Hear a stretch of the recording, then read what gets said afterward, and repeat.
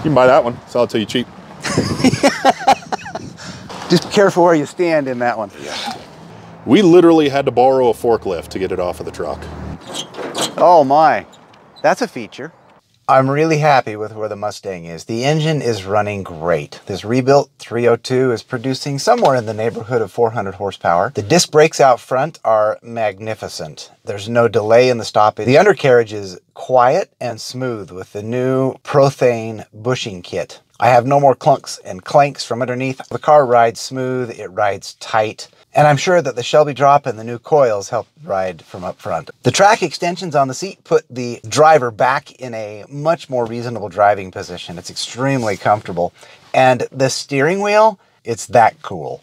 It feels so good. I really love the steering wheel. Mechanically, the car is really in pretty good shape. The interior, also in really good shape. Now I'm starting to think about how to finish up the outside. The wife loves the Fastback. I kind of like the Fastback too, although in 69 and 70, the Coupe I actually think looks pretty good. I'm not clamoring for it, but I'm interested in it. Lost Socket Garage in Salt Lake City's been doing Fastback conversions for a while. The plan is to drive this car over there and talk to Hunter about what is involved in the Fastback? What does it take? What do you get out of it? Obviously, the VIN code states that it's a coupe, so how does that affect things? We're going to take a trip over to Lost Socket Garage and see what we can learn about Fastback conversion. We found him. There it is. Yeah, that's a sign that you're in the right place. That Mustang right there. When you come across a Fastback Mustang just hanging out in a parking lot somewhere. The crew. Hunter, I'm Nate.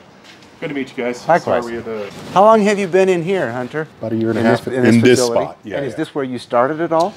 in my driveway, actually. You started it all in your driveway? Yeah. Did you have a two-post lift in your driveway? No, we had sun beaten down and some jack stands and kind of just made it work. The true driveway mechanic. Yeah, so we had two 67s to start with. One ended up being an Eleanor clone, and the other one we just ended up selling as a roller. Who's we, by the way? Oh, Chris, who's in the office right now. Oh, hey, Chris. Yeah, we've been friends for quite a while. And then you just decided in your driveway one day to chop up a coupe and turn it into a Fastback. I mean, it was something Chris was brewing on for a while. I mean, I've always loved muscle cars. I've had a lot of different cars. Japanese classic, a few domestic classics. Always been a real big car guy. I was at a gig that I didn't really enjoy that much anymore during COVID. We're like, hey, let's chop some cars up. I never even would have considered converting it. It seems pretty invasive. Very invasive, yeah. So did you have one? Here's the other difference. If you've got one that's trash anyway, it's way easier to chop it and put a new thing in it. If you've got one that's in pretty good shape, it feels, for me, psychologically, it would be more difficult to do. Psychologically, it is more difficult to do, but when you're looking at the actual measurements and doing the conversion, something that's kind of together and we know is straight already is going to make a conversion a lot shorter. I mean, we've done our share of cutting out part of a floor and then realizing that it's not just the floor rotted out, it's, the torque boxes, it's the frame rails, it's blah, blah, blah. We get into it and there's nothing left of the car, but... What was the first victim, dare I ask? You said you had one you were doing in the driveway. That one was one we named Thelma. We have like a video series on it on our YouTube, and that one ended up going to Texas just as a roller. You did it on your own or for somebody? We did it on our own. But then somebody out of Texas bought it from you? As a roller. Okay. Yeah, so we sell rollers as well. When we come across good deals on coupes, we'll go ahead and buy the car ourselves. We'll put the work into it and then sell it as a roller. In fact, this one is a roller. It doesn't roll very well yet. No, it doesn't roll real well. It might float better than it rolls. Yeah, that's half our suspension for it over there. We sell our rollers to where it's pretty turnkey, where all it's going to need is glass and interior and drivetrain. This one we did the conversion on. We're doing all new suspension on it. Typically, you keep them stock, or do you sometimes put the Mustang 2 stuff in? We do a lot of stuff with the Mustang 2. Most of the time, it makes sense for people just to go ahead and do the Mustang 2. While you're there, right? I mean, that's invasive too. You're really a fab shop. Pretty close, yeah. That's pretty much what we do. You're chopping off a back end, you're putting a new back end on it, you're welding everything together, you're prepping it and priming it, and then shipping it off for folks to finish it and put engines in it and whatever else they want to do in it. Correct. We have done full restorations. This is a 67 S code. That's a true fastback. This guy picked this car up for, what was it, like 30? It was a little under 30 grand, and it was in a bunch of different boxes, and it was a couple of different colors. So we've actually gone through and done a full restoration. It's got the original 390 big block in it. A lot of stuff going on. That's your paint booth right there? Yeah. Awesome. Pretty much. I got one almost just like. I want to talk a little bit about economics, and I want to talk a little bit about structure, fabrication. Sure. Economically, the Fastback just brings more value than the Coupe. It does. Which is one of the major reasons you would do it. The other is probably the curb appeal. Some people just like the lines better of the Mach, which may also, or the Fastback, which may also be why it brings a higher value. What kind of a discount do you have to offer when the VIN code doesn't match the body? It's a good question. Honestly, you know, a car's worth what you can sell it for. So there are VIN aficionados out there that will look at a Fastback and say, well, the VIN's wrong, this was a coupe to start with, I don't want it. And they're more of a purist. The discount, if you put them head to head, I mean, you're probably, when they're all done, you're probably at about a $10,000 to $15,000 difference, maybe a little bit more depending on the build itself. I could put this one next to that one and you wouldn't be able to tell which one is the real Fastback. We're using real Fastback metal. We're dealers for Dynacorn. And basically they have the Ford stamping rights, so we just cut it off and replace it with Fastback metal. So the only way that you can tell these cars apart is the VIN number. So if you really like the line of the Fastback, the VIN doesn't make any difference. If you're a collector, it makes a big difference. Then you care. Correct, yeah. So I'm seeing mostly the 65 to 68 vintage in here. Is that right? Is that most of what you do? Yeah, we have the 65 out there, which is just a coupe. With all of our conversions, the majority of them are 66 through 68.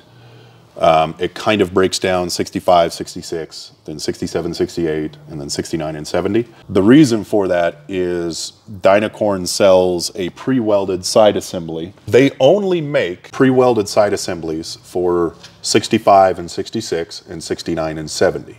I have a coupe. Cool. It's a 1970. Awesome. And for me, right, everybody's got their own preference, so nobody take any offense. For me, is it 64 and a half is when it was introduced through 68. Bar none, the Fastback looks better than the coupe. It's kind of got this little flat trunk. It looks like a secretary car. Yeah. Which, if I understand correctly, is actually why the Mustang was built in the first place. But anyway, that's beside the point. Yep. The 69 and the 70, I'm a little more kind of even keel on. I quite like the coupe. If I were, if you give me the choice, I'll take the Fastback over the coupe. It's worth more and it looks a little more aggressive. But I don't mind the 70 and the 69 in a coupe. My wife, on the other hand, really, really wants the Fastback. So we all know which way you're going to lean now. Then. Right. Let's just understand who makes the decisions in the family. So anyway, would you mind if we walked out and just looked at it for a minute? And there are a lot. So I'm mechanically pretty sound at this point, and I'm trying to decide what's next. One option is clean it up and paint it. The other option is chop it up. And as mentioned, it's easy for me to chop something up when it's already in tough shape. Sure. Yeah. This one doesn't look too bad. So this one was kind of a crime of opportunity. I actually wasn't looking, and then I stumbled across it on the classifieds and decided that I kind of needed to do it. Sure. We redid the engine in it. I've gone through the undercarriage and redone all the bushings. It's got the Shelby drop up front and coil, and it's got new shocks in it, but they're just KYB kind of standard stuff, nothing special. Wheels came on it, tires came on it, just like it is. I've done nothing to the exterior, really. Okay. And very little to the interior. My proudest moment is actually the steering wheel that I put on there that the classic guys will hate me for, but that I love. It adds 50 horsepower, so... Yes, it does. Anyway, that's where it is. Where does the cut begin? What happens on here if you do a Fastback? So basically what we do, we cut off the quarter panels, basically everything from the B-pillars back and everything quarter panel and up leaves. It's gone. So is there a seam in here somewhere? Or is this all, that's all one piece in here, isn't it? All the way back here? No. So there's a seam here I can see. There, right. So this is a filler panel right here. Okay. We get a new one of that. Normally, there's going to be, they filled this area as well as where the roof connects to the A-pillar. They filled that with like either brass or bronze or sometimes lead. Okay. So if you strip, for example, this section down, you're going to see where the roof actually connects here, and it's going to have a little lead right there. And then on the front, essentially what we do is we just cut the roof off, and then we just cut it off. Oh, that's the best part of the whole thing, man. Trust me.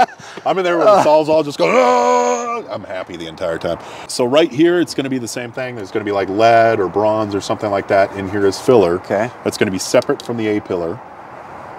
We take the windshield out, and then we're going to cut out all of the spot welds along here, and then take the roof off completely. The spot welds here? The spot welds are underneath right here. There. Yeah, Got it. Okay. Yeah, exactly, and around this corner. So once we take that off, basically, it's an A-pillar sticking up, and it has a little mount that kind of looks like an L right here, and then there's a support bar that goes around the front, all the way across the front.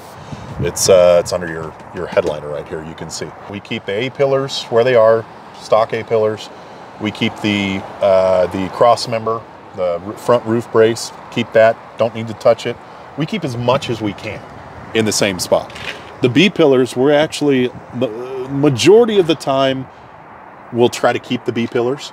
So we keep the front of the B-pillar where it is. That way, for example... There's nothing else for reference, right? Yeah. So when we close the door, we know that your door gap here is okay right now. I mean, it could be tightened a little bit, but for reference, we want the door gap to be pretty damn good. And we say, okay, well, if we keep the front of the B-pillar and we cut off everything in the back, then we know that as long as the quarter wraps around here, that your door gap is going to be the same as it started. Okay. So sometimes we'll replace the B-pillar, but it always goes back in the exact same spot that it came from factory. We don't adjust that at all. You know, we don't, I mean, we do take But if you've got a measurements. good one, you'll leave it in. If it's got some structural problems or rust, you may cut it out and put in a different one. Correct. Yep. Okay. And so then everything, obviously, quarter comes off, the roof comes off, the trunk comes off, the tail panel. It depends on what you want to do. If you Is want that to different? On the 69 and 70s, I think it's the same. I'm not 100% sure. On every other year, it's the same. So, you know, we have the options to switch out. I mean, while we're in there, we can switch over to a Shelby tail panel, which is originally it was made as a fiberglass overlay that just sat right on top and made it one long tail light, or two long tail lights rather. Yeah. It was a fiberglass overlay, but now people make a ton of metal ones, and when you can go metal, go metal. So we have metal tail panels that we throw in here if the tail panel is damaged, or if they want to switch it up and do a Shelby one. Inner structure all comes out, that's in there right now. That's behind your back seat panels and everything. So the thing is very, very cut down. There are wheel wells left. How much of the interior has to be gutted? Do you leave dash and stuff installed, or does it need to come out? We prefer if the carpet comes out, if the interior is gutted as much as possible. The dash can stay. We just throw a welding blanket over it typically, but the more you take out, the easier it is for us. So in theory then, when you're done, what I would pick up is a primed exterior finished, no glass in the rear. Correct. No glass on the sides. Correct. The seat has to be swapped out, I think I heard. Correct. For like a hold down. What other work needs to be done after I pick it up? That's pretty much it. Putting the glass in, paint and body. Ideally, you get a shell and it gets built up from the ground up the way I want it built. Not, let's just take enough off to make it work. Although that can work. The ideal scenario is gut it down and rebuild it. Correct. You mentioned the 69 and the 70 are a little more than the 67 and older. Is it 15K zip code? I mean, what, roughly? Yeah. So the total for parts and labor is about 15. I think it's 15.5-ish. And then I'll need to be prepared to pony up a couple thousand, it sounds like, to round it out. Seats and windows. Yeah. And we do offer some packages that actually, you know, what we consider kind of like upgraded conversions, where we'll order the glass for you as well, and we'll order the fold down seat for you as well. They all come from the same place anyway. So, you know, it's not a big deal for us to order all that stuff for you unless you want to source it yourself. that car is yours, what do you do? Oh, with it? Fastback all day, bud. Yeah? Yeah, Fastback all day. You know, I'm terribly partial, by the way, but you know, are? Weird, right? Who knew? Yeah, but I mean, I do like the coupes. The 69 and 70 coupes, they're okay. I feel like that they tried to kind of bridge the gap between a Fastback. It's kind of halfway between, isn't it? Yeah. If you compare the lines here to even the, what, 65 you said, that's sitting right here? Yeah. It's not that kind of that square, open, put luggage here kind of a feel. If you don't have a special attachment to it as a coupe, I think a Fastback, especially 69 and 70, I think that's the way to go. But, you know, only you and your wife can decide that. That's right. What's a typical timeline? Like what's your, and I know this varies, but generally speaking, how far out, right? What's your lead? And then once you've got it, how long does it take you to do it? Yeah, it's a good question. It takes about 4 to 6 months to get all the parts. After we have the parts and take delivery of the vehicle, it takes us about 2 weeks to 4 weeks. About 2 weeks if all we're doing is a conversion. We kind of highball it at a month just in case something throws us for a loop, which, you know, it happens, but we're pretty good at this stuff by now. 4 to 6 months gets the parts in, and then that means with about a month from the time I drop the car to the time I pick it up. Yep. Yep. And that would even include time for sandblasting. You can buy that one, sell it to you cheap. Just be careful where you stand in that one. Yeah. 10 grand as it sits. As it sits, doesn't roll, as it sits. Wait, that's what you had to pay to get it hauled to the junkyard? No, I'm kidding. Exactly. Yeah, there's more holes than metal in that one. Yeah, yeah, and it's honestly, it's worth every penny. That's the crazy thing. That's the market right now. So we literally had to borrow a forklift to get it off of the truck. Just the way it looks prettier, but That came with tilt wheel. No wonder it's 10 grand. Yeah, tilt wheel, man. You gotta have tilt wheel. Worth every penny. Worth every penny. Hunter, thank you. Yeah, of course. Appreciate the time. Yeah, no worries. That was very educational. Yeah. We'll take that back and, you know, float it around and see where it goes. Thank you, Hunter, at Lost Socket Garage. That was very helpful, very informative. I have a lot to think about. If this thing were a basket case, it would be a no-brainer. Tear it apart, start from the bones, work your way up. But in this case, the bones are actually solid. Right now, my gut says that this car is structurally sound. It's pretty well put together. It looks pretty darn good. I'm a little hesitant to chop it up. And as much as I really like the Fastback look, the coupe in 69 and 70 looks pretty sharp. Hey, we'll keep that option open. We'll catch you next time.